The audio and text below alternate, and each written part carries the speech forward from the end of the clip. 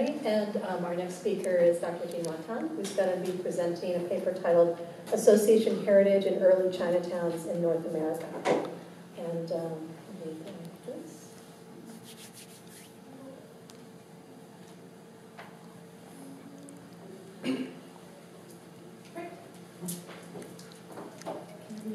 I will remind you, yeah.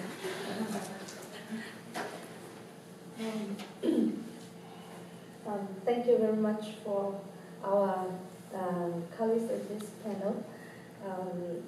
We are actually doing this panel for our friendship because we know everybody so well in this panel. My topic is about Chinatown, and having been doing research in Chinatown for over 10 years. Actually, I just talked to Henry. I haven't finished yet, and I don't know how to finish because every time when you go to Chinatown, you see new things. I spent a month. Spent the last month in San Francisco Chinatown, and when I walk in the association buildings, and even though, for example, my home association, my home family association, I have been there many times. But only in this time I figured out that the association was founded in 1848. It is very early, and I did not know why. Because it always said that the first association building, the first association, Chinese association was the Seiyap Association, right? But actually this family association, our home family association, was founded the same year as the Seiyap District Association. So always new things. But today I'm going to talk about the heritage perspective, about the Chinatown. So these people, as Henry mentioned a lot, most of them, I would say, from Canton, from Guangdong, and would think this group of people were more people from Seiyap area. So for early Chinatowns, even though now we say we have over 100 associations in Chinatowns, but what I'm going to say is the traditional associations in early Chinatowns.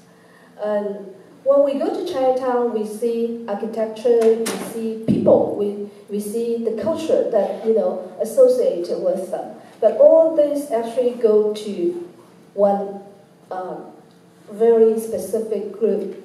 It's called Cantonese. So why Harry and me will focus on, or we would say this is Cantonese because China is so big.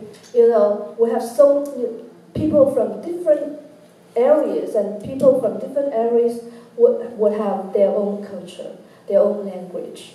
So these associations are actually Cantonese people. So for associations, we call Wuyi. That's the association built with people from the same district. And then we have Gongsuo. Gongsuo is for the family association. And then we have Tong. Tong is business linkage. So actually, it's not just this. When I go into for example, a family association, for example, the wall, your wall, but actually not one wall association. There are maybe 10 or 8 or 15 smaller wall associations under this big one. So a lot of secrets actually, inside these associations. So no time. I don't want to go into the details, and I just want to talk about these 3 groups of associations, bigger groups, and this is Wuyi. And usually they are like this 4, and in San Francisco Chinatown, For example, like in Vancouver, Chinatown, they have similar, but not necessarily the same. So these are based on the districts that the district origins in China. So they are from 5 different places. This one is Ningyue, and these 2 are we call Seiyap, and then we have Gongzhou also Seiyap. So actually, 1, 2, 3. These 3 are Seiyap, and this is Zhongshan, and this is Samyap is Nanhai Panyu Shunde, and then that's Hakka. So these are bigger district associations. And how they count this, how they make these associations, actually based on this. We call 出港票,出港票. It's like we call exit certificates or exit fees that they have to pay before going to China. So, for example, like your association have more income from the exit certificates, then you have more quotas, so you have more power in Chinatown. So according to the exit certificates, Toisan, this is Ningyue, they have more because they have more people going up. So they have 27. And you see, this is one county from Toisan is 27, and all the other parts is 28. So you can imagine the power in Chinatown is Toisan. And so this is Toisan, and altogether this is Seiyap. So 27 plus 19, that's Seiyap, and this is Zhongshan, this is Samyap and Hakka. So you can see all this, the politics in Chinatown actually consists of like this. And so that's the district. And the second one is the family association. So family association also, consists of very big families. So the Wang, the Li, the Yi, the Chen, all these are big because they have more people. But for smaller surnames, they have to work together, to get more power. For example, the first one, Chulun, it's Tam Tam Hui Jie. All these, the 4 characters have the same, and in Chinese, they have the same, they call like brothers. 有一个言字边. So these 4 surnames work together.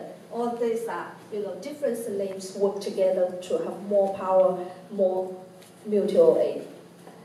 So altogether, they can make more money, they can collect more money to build, properties for their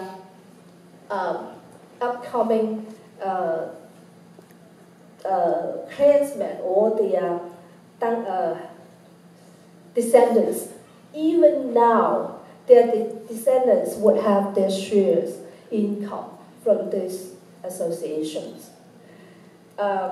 So usually, like, these are the buildings in Chinatown that you can see. They have top floor is their worshiping, it's the family altar that you can worship the family, and then the second floor is their rooms for their people coming from the village. So if you are from the village, you don't have a job, you have no money, you can just stay there. You have the place to stay, you have food to eat, and your people would introduce you, job.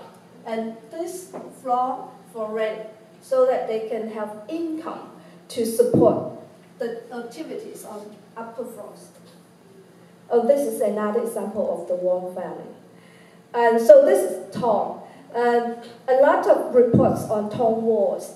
And so people from outside would think, wow, this Chinese were dirty, the gambling, the prostitutes, and all those things, arranged or managed by Tong. When we talk about this, and also I interview a lot of people from Tong, and they said, oh yes, you can see the dirty things, from outside. Because you are from outside, you're not from inside, you don't know how we make it benefits.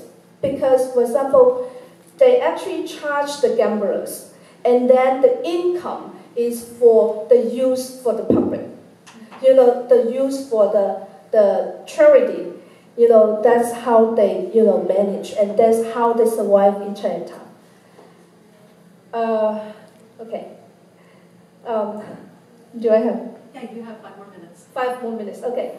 So because of the, the conflicts between different business and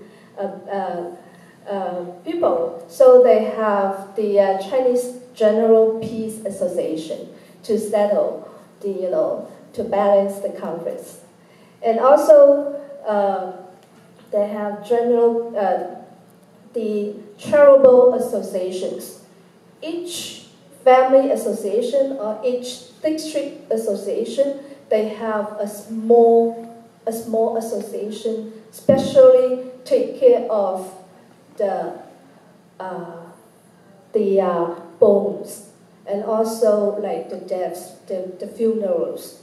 That's what they do.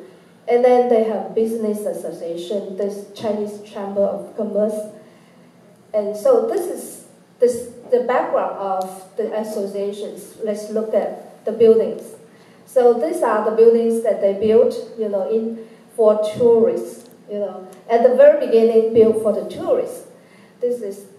But later on, actually they thought this is the presence of their hometown or their native place. So, for example, the one over there, Nanyang Association. At the very beginning, when they built, they said, "Oh, no, we're now Chinese Americans. We don't need anything Chinese. We don't want to have a Chinese roof because the others, have Chinese roof." But later on in 1950, they put up the Chinese roof, because everybody have that, you should have. So this is their hometown architecture. They learned this and they built this in their hometown. So it is not just like, for them it's a social status to show people, that, I'm doing well overseas. So, and also it's kind of the symbol of the overseas status. I'm overseas Chinese. I have money, I have knowledge, I have, the international, global views. So this is the Nanyang, this is the middle school that they built in China. The same thing. They said, we don't want Chinese, Okay. I think I'm running out of time because my focus of the Chinese architecture in Chinatown, but no time to go through. Some of these are Chinese motifs. But one thing I want to mention is, even though in Chinatown, before 1955, there are many motifs, in Chinatown, but you don't see very much. This is longevity, and and also money, but you don't see, the double happiness very much because they don't have many marriage here. They don't have many children. So this is the thing. And also association heritage. This is my conclusion.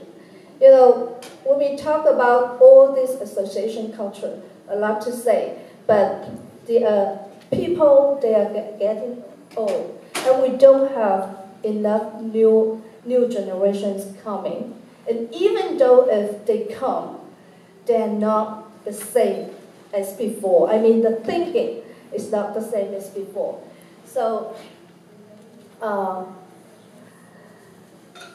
So these are the people that I interviewed. They are all in the 80s, 90s, or those people local born, they have the heart to serve the community, but they don't really understand the culture, or their understanding of culture is different from the other, generations. And this is something happening in Vancouver, Chinatown. You will see, association properties were turned down and built new apartments.